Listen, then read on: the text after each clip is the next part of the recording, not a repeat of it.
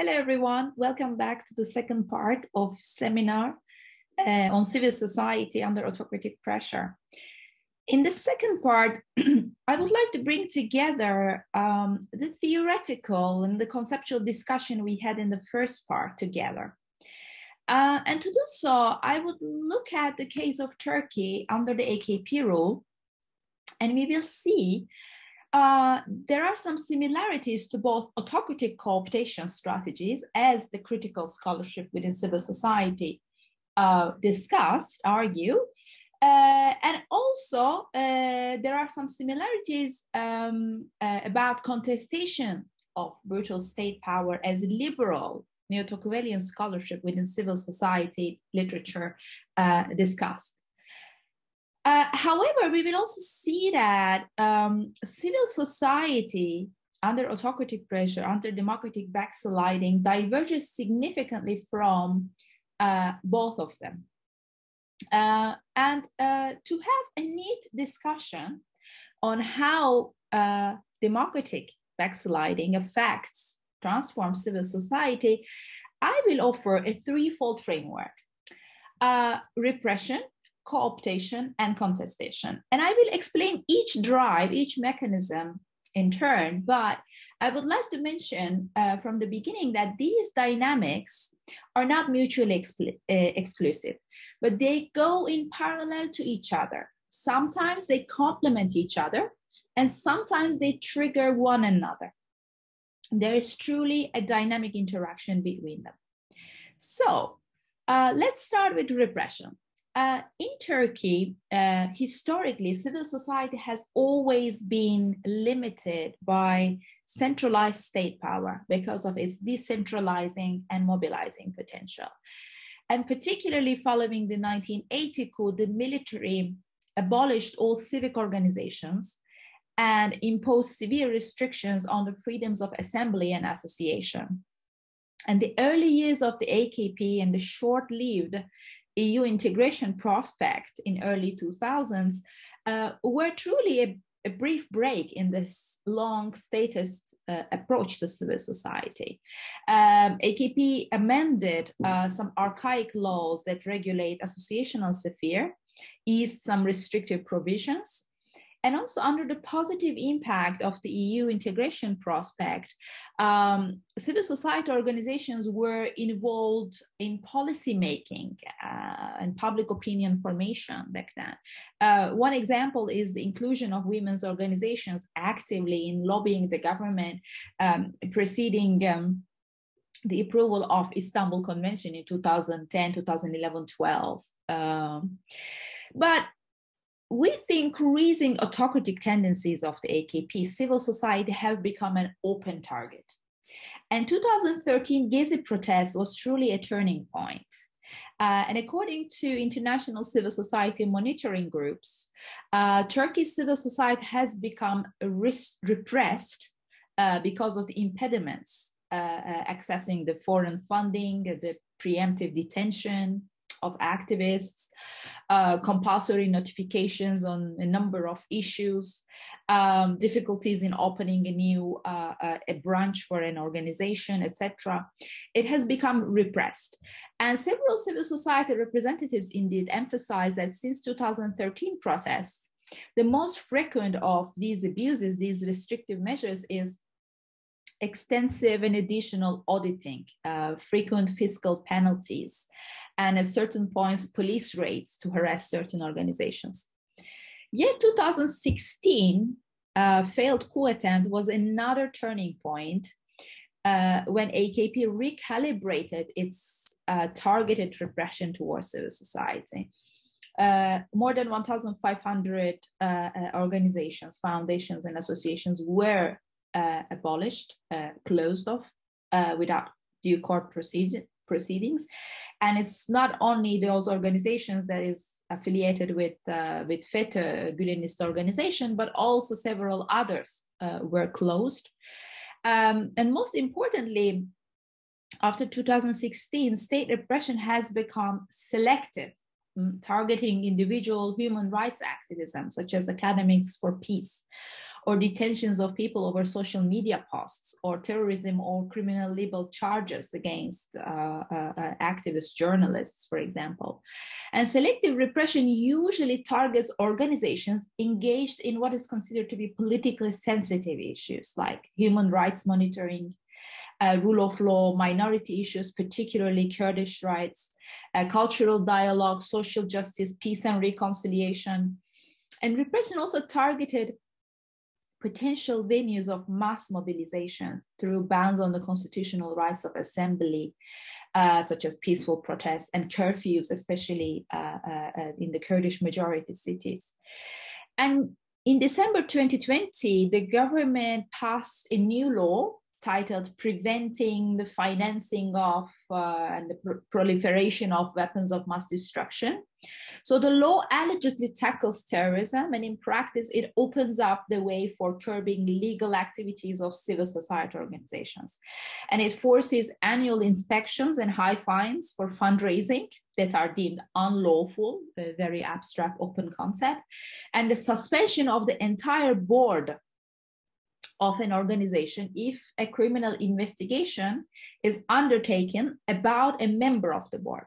So if a member of the board faces criminal charges, the entire board of an organization can be replaced for political motivations. And of course, we know that since the individual activists are targeted for individual terrorism charges more and more, this law opens up the way for further selective repression. Of course, selective targeted repression works for civil society in ways to drain the resources, limited resources and energy of civil society groups and activist communities. And the arbitrary nature of government's crackdown exacerbates the expectation of persecution and obliges them to remain alert. The unpredictability of repression is the worst, actually. What makes it an effective tool for government for discouraging, intimidating local vocal action. In other words, red lines are redrawn quite fast. What is tolerated or turned blind eye one day can become quickly a sensitive topic, a lightning rod for the government that would trigger repressive action from one day to another, so to speak. So in many ways, this imposes certain limitations, self-censorship, to say the least, limitations on activism and vocal criticism, or avoidance from international donors. But of course, this is not the only picture, and we will see in the further parts of this lecture, civil society organizations are quick, activist communities are also quick to adapt to this selective repression in many ways. We will come to that point. But before that, I would like to turn to the second part of this trilateral framework I wanted to offer, the dynamics of co-optation, which is closely related to the dynamics of repression. It actually mutually supports and complements the government's efforts to control and utilize civil society for its own ends. The AKP, or autocratizing incumbents in general, do not have an interest nowadays in closing off, totally sealing, repressing civil society. And a few months after the countrywide Gezi protests in 2013, the Ministry of Internal Affairs in Turkey launched a civil society initiative, quite interesting, which intended to support organizational and financial development of a strong civil society.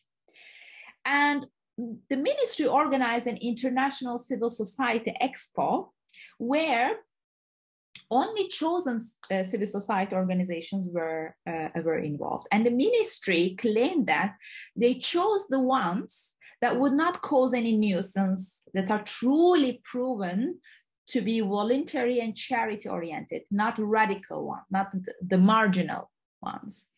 And it was not coincidence that the government's attempt for encouraging an orderly, behaving civil society right after countrywide protests We have already talked about in the first part how authoritarian regimes have learned to repoliticize neoliberal, professionalized civil society. In Turkey, the AKP has created or encouraged the emergence of government-oriented civil society organizations, or the so-called GONGOs. Those organizations have certain autonomy in terms of their activities and membership, but they have close ideological and even organic ties to the government, rulers in power, and they are dependent on their resources. But how do we differentiate? How do we understand these organizations? So, first of all, they have immense financial power. They are mostly funded by ministries and the AKP municipalities at local level. Not only in terms of project funded, but they are also given transfer of immovables for extensive periods of times to be used as office spaces, as dorms, etc., as we will discuss. And they are also granted public benefit status by the Council of Ministers' decisions. This will allow them to collect tax-free, tax-deductible private donations.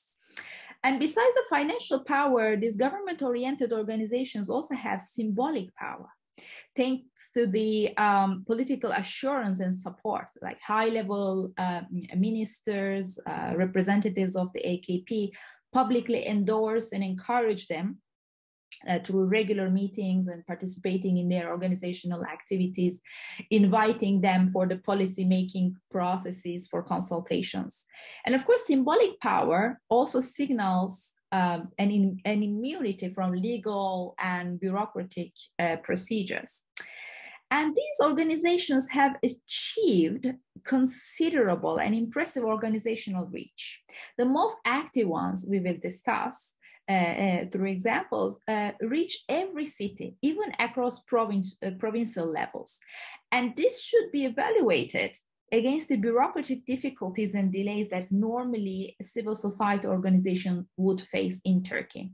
And the largest organizations that are autonomous, working in similar areas like youth and women, they have 2-3 offices, mostly in urban, the biggest cities in Turkey, given that these organizations have spread all across Turkey.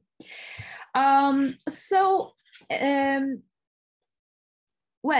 these, of course, government-oriented associations and foundations, they emerge in areas related to particularly family, youth, and women issues.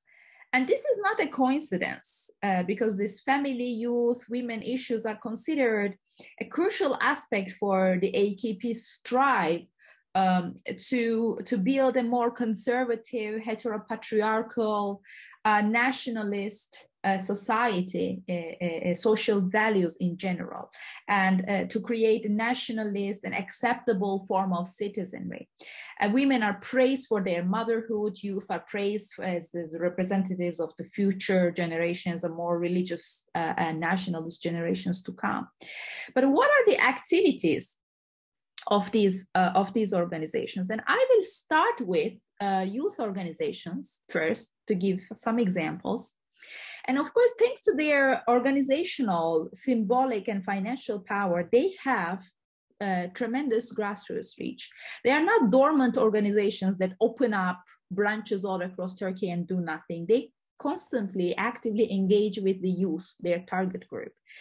They are active at multiple levels, but let's look at their discursive ideological commitment first. So we see that the centerpiece of their ideal that is repeated in their declarations is to create a new nation in line with ethno-nationalist and religious doctrine, the so-called cultivating native and authentic youth, against the threats inside and outside, against the degeneration after the decades of secular Republican ideals, against the moral and spiritual degradation, so on and so forth. The claim for a new world, new Turkey, even a new generation frequently appears in their discursive engagement. But besides this ideological side, as I said, they immensely value presence on the ground, establishing links with the youth. Camps and summer schools, for example, are one of the most common ways of engaging the youth ideologically, inject these ideas in them. Camps are organized according to age groups and always in gender segregated locations and held in several locations. And half of the day participants learn Islamic theology and Quran, and half of the day is spared for excursions, sports and entertainment and talks. And activities and entertainment at these camps are always managed also because youngsters are encouraged to take on archery, shooting, horse riding as archaic sports. And both male and female participants are taken to excursions of the historic sites that is, venerated in national historiography, to visit the tombs of the nationalist conservative intellectuals, to attend lectures even on contemporary politics. And debates taking place during these camps often reflect the government's perspective, as I said, disperse the official historiography. And for example, they can cover in last year's, like Turkey's military excursions in Syria, the presidential system before the voting, historical and nationalist themes. They offer a very patriotically oriented, nationalist, revisionist indoctrination for them. And they also run school clubs so that beyond camps and summer schools, during the school period, they can also reach the youth. And these school camps start at secondary school level up until the university level. And they also offer extracurricular trainings free of charge, including, languages and IT and coding, journalism, management, screenwriting, aviation and drones, photography. So they also are actively investing in the private education sector. We said that how autocratic regimes in the first part turn to civil society, neoliberalized model of civil society. And these organizations, the youth organizations close to AKP, seeks to fulfill the state's role after state's withdrawal from the education sector by providing private schools and private dorms. And they are the servants of this neoliberal mentality, fulfilling the role of the state as the state withdraws from crucial social provision sectors. And they also tap into the resources of youngsters. For example, they mobilize them on the streets for certain protests and demonstrations. Following the 2016 coup, these youth organizations, they were very active on the streets, supporting democracy's victory over the coup makers. And they were also mobilized for electoral causes, for example, during the constitutional referendum 2017. One of the most well-known organizations, TÜGVA, for example, called one representative from each dorm all across the country to come to Istanbul for a 3-day camp on the benefits of the presidential system. And after this 3-day camp, these representatives were sent back to their dorms all across Turkey and instructed that they should run a similar camp, similar engagement, talks with their fellow dorm friends, to tell them the benefits of the presidential system. And they are also mobilized in voluntary campaigns. For example, often in line with the Turkish Development Agency and Ministry of Foreign Affairs, these youth organizations mobilize aid charity campaigns, and often they have particular political objectives in line with the AKP's foreign policy, this opening up to the spaces, new spaces that has become lately a foreign policy priority for the AKP. For example, aid campaigns in the Balkans, Turkic republics, Pakistan, Bangladesh, Sub-Saharan Africa, so on and so forth. But what impact these organizations have? Well, they do not force youngsters to join them, right? And they definitely promote a certain political, ideological worldview, but they do not force those youngsters to join them. They use their local presence, quite contrarily, to become the center of politicized leisure for the youngsters and socialization. And within these spheres of politicized leisure, they indoctrinate youngsters, of course. And the idea is it is important not to mistake these organizations as promoting Islam or Islamist ideas per se. Of course, there is always this religious part of the debate, of the discourses and manners, but they do not want to shape individuals as good Muslims who would go back and, become good Muslims in their private spheres. Islam is important in their discourse, in their activities, as long as it is connected, as long as it supports national identity, to create Muslim nationalist subjectivities in the service of the state. And of course, all these networks connecting AKP as an intermediary of organizations and their target groups, they build an intricate, dense network of mutual benefit and clientelism. Before we move on the third and final dimension, I would like to also briefly mention women's organizations close to the AKP, because there are several of them emerged over the last decade to strengthen and disperse this nationalist, conservative gender discourse, continuation of the youth discourse, very similar, linked. And the same story here. Within a few years, government-oriented women's organization, they established a widespread presence across the country. And then they are very active, pursue several goals and operate at multiple scales. And for example, they have actively sought to mobilize the public opinion in line with the AKP's gender discourse. And they often form a counter block to feminist, autonomous women's organizations, criticizing fiercely feminism as not among our traditional familial values. And one example to give maybe is the legislative change that give religious authorities, muftis, the right to perform marriages. In 2017, AKP has introduced this legislative change, giving religious authorities the right to perform civil marriages while maintaining the non-recognition of only religious marriages. Remember what we said about autocratizing the democratic backsliding process, that it is never directly against the constitutional or legislative principles, but always finding a gray hole, a gap to go around it.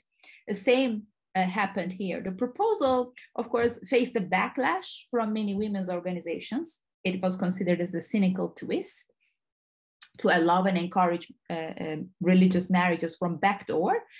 And on the contrary, organizations close to the AKP took an affirmative stance of the proposed change, and through press statements and social media campaigns, and they argued that the legislative change would promote individual freedoms by giving women the right to choose, and it would eventually increase the number of civil marriages in rural areas.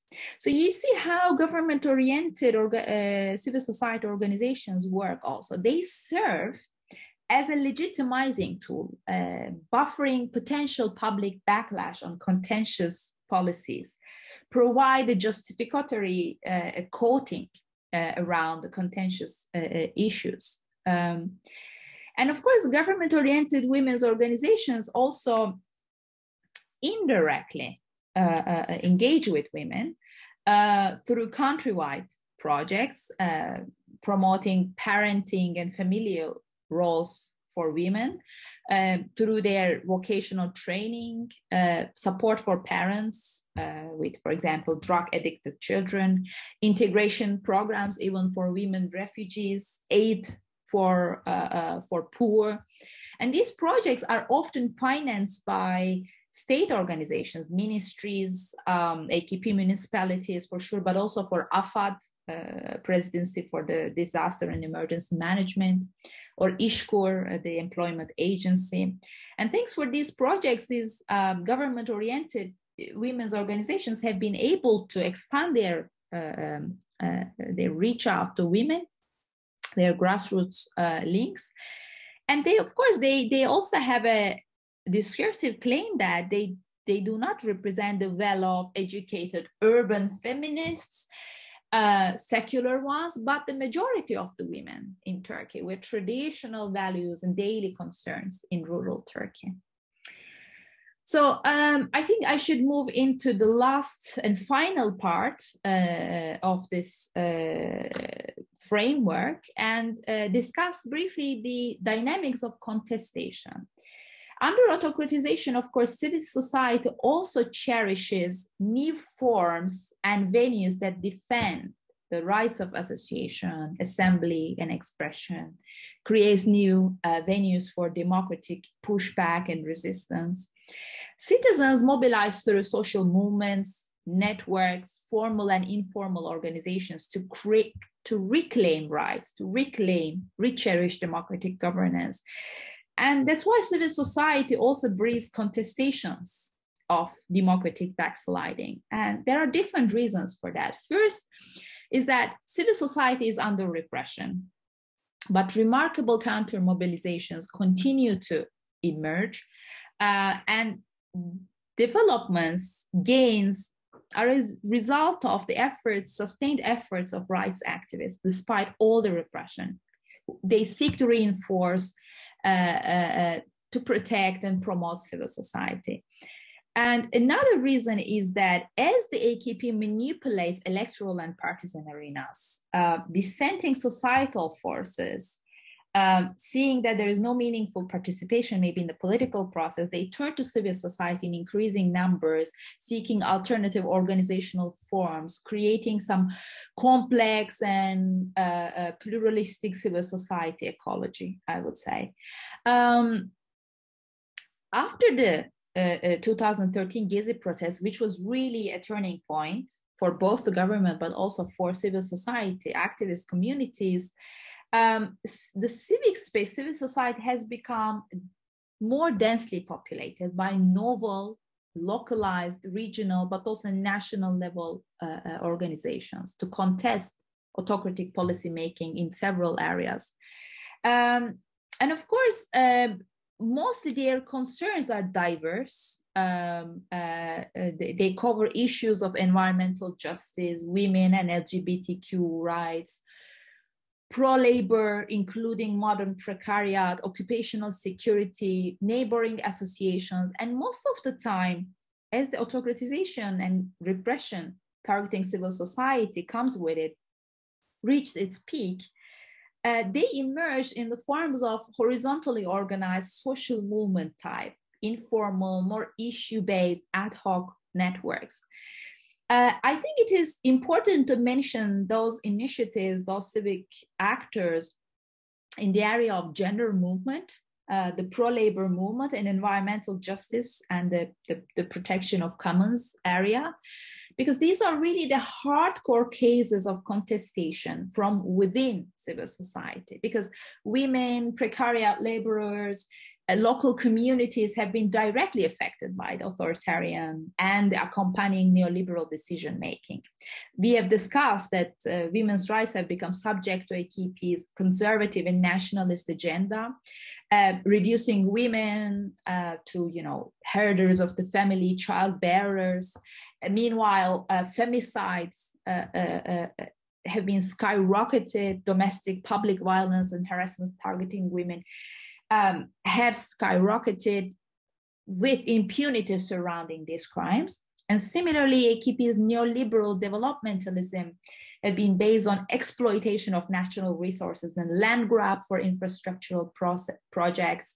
And the long-term environmental concerns of local communities have led them to turn to civic action, civic arena, civil society arena. And similarly, during the AKP, precarization has reached a peak. The AKP has used also Islamic arguments to justify precarity and occupational accidents that turned many people to alternative arenas, to civic arenas, to mobilize against it.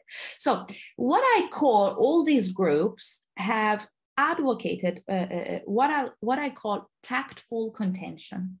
So tactful contention encompasses first outside lobbying strategies, repertoire, such as mass protests, disruptive actions, of course, the typical repertoires, but also off the streets mobilization, like legal activism, litigation, public awareness campaigns spanning across local, regional, national arenas. And the second aspect of tactful contention is I already mentioned the informalization of organizational structures. Tactful contention, in the end, is a survival strategy adopted by autonomous civil society groups, while the regime's nature allows, as long as the regime's nature allows a certain degree of openness to oppositional activities and contention. As we said, that because the democratic backsliding countries, autocratizing countries, they are not interested in totally sealing off, closing civil society sphere. That creates a civil society dilemma for them. So considering the level of repression, on the other hand, many of these civic actors pulled out a diverse and innovative action repertoire. And despite all the preemptive detention and terrorism charges, these action repertoires, the streets, remains as a natural habitat for civic groups, civil society in Turkey.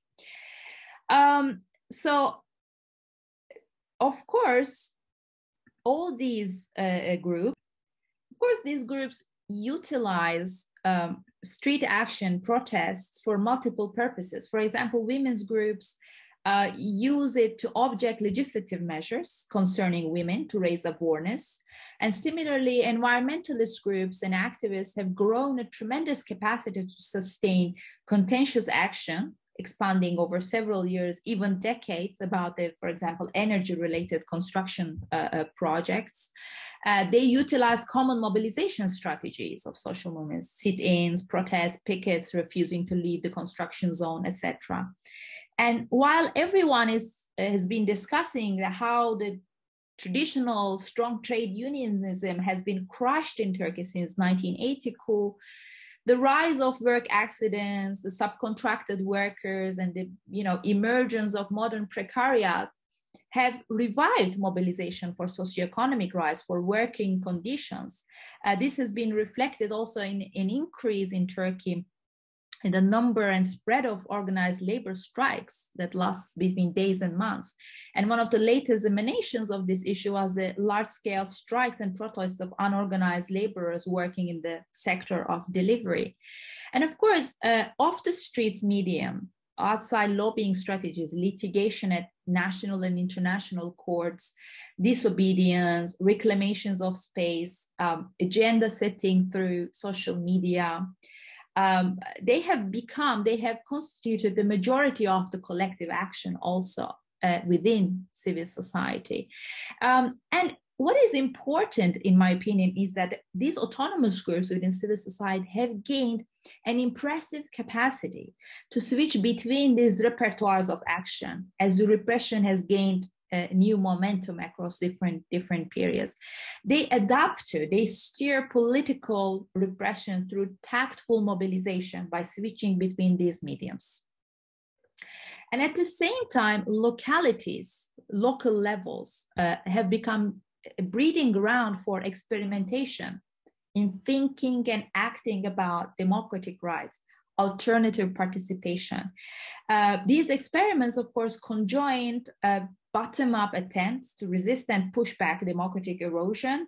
They insisted on human rights, and they insisted on participation. And just to give one example, the councils by women, assemblies by women, kadın meclisleri, have initiated an exemplary case of effective grassroots mobilization by establishing these councils at city, district, and even university levels. And through these local gatherings, women sometimes converse about a particular case of discrimination, of payment in a specific workplace, or a case of sexual abuse at a university or a workplace. And the aim is to convene women, regardless of their partisan or ideological affiliations, and to focus solely on finding resilient solutions to the gendered, social, and cultural life in Turkey. And such experimentations have created an unprecedented form of grassroots direct participation in Turkey, as the other types of participation channels have been closed due to the democratic backsliding conditions. So this dynamic contestation within civic space points out the sophistication and the expansion of the socio-spatial range of demands for participatory democracy in the long term. These new and emerging practices of participation and democracy are based on a new understanding of fluid political subjectivity, rising democratic expectations at grassroots level, despite at the institutional, at formal level, autocratization is ongoing.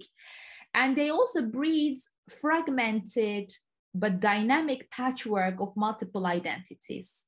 They point out to the rising dynamic democratic expectation and hopes for direct engagement. And also importantly, autonomous civil society, with its multiplication, with its pluralization, of course, brings together diverse groups across class, across issue areas, across dominant sociopolitical cleavages, such as Kurdish, Turkish, left, right, secular, religious, which, of course, this cross-class, cross-ideology, cross-cleavage engagement helped them expand the grassroots base of mass mobilization against autocratic state practices.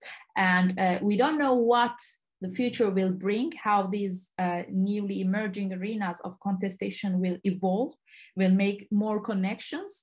But it definitely points out to a highly politicized and oppositional sector within civil society that has profoundly altered the NGOized, project-driven civil society also that was foreseen by liberal scholarship, by expanding civic engagement to groups at the neighborhood level, rural populations, provincial level, and different audiences. So let's try to wrap up. I've been quite long, I think. In this seminar, we looked at the dynamics and the transformations of civil society under autocratization, under democratic backsliding through the case of Turkey. And we tried to bring an alternative perspective on how authoritarian regimes are built in kind of former democratic context where democratic legacy sort of existed. But we said that there is an institutionalist focus in democratic backsliding literature that dominates the area at the expense of explaining how authoritarianism, democratic backsliding is built from below through engagement with key social groups. This is why we identified civil society as a contested terrain where autocracy can be diffused, entrenched, but also resisted and challenged and contested. So civil society can abet both democratic and undemocratic forces in the end. Overall, civic opposition, civil society have serious constraints, but we try to simplify it through a lateral framework: repression, co-optation, and contestation. And I want to emphasize that the legacy of civil society, mobilization, and democratic practices that precede democratic backsliding is an important factor that shape all these three dynamics, particularly the contestation dynamic. This actually makes civil society under democratic backsliding different than what both liberal scholarship assumed and what also the critical scholarship, particularly with a focus on autocratic, long-term autocratic context, assumed also. So I would like to finish with a wise observation by Ruesch-Meyer and colleagues from a work from 1992. They argue that civil society can be linked to democratization after autocracy, in our case, redemocratization or better democratization, hopefully, after autocratization, to the extent that it empowers previously excluded and subaltern groups, as long as it involves their demands, as long as it involves new voices within civil society. So with this cautionary note, thank you very much for being part of this seminar, and special thanks to those who made it up till this point. It was a great pleasure. Thank you.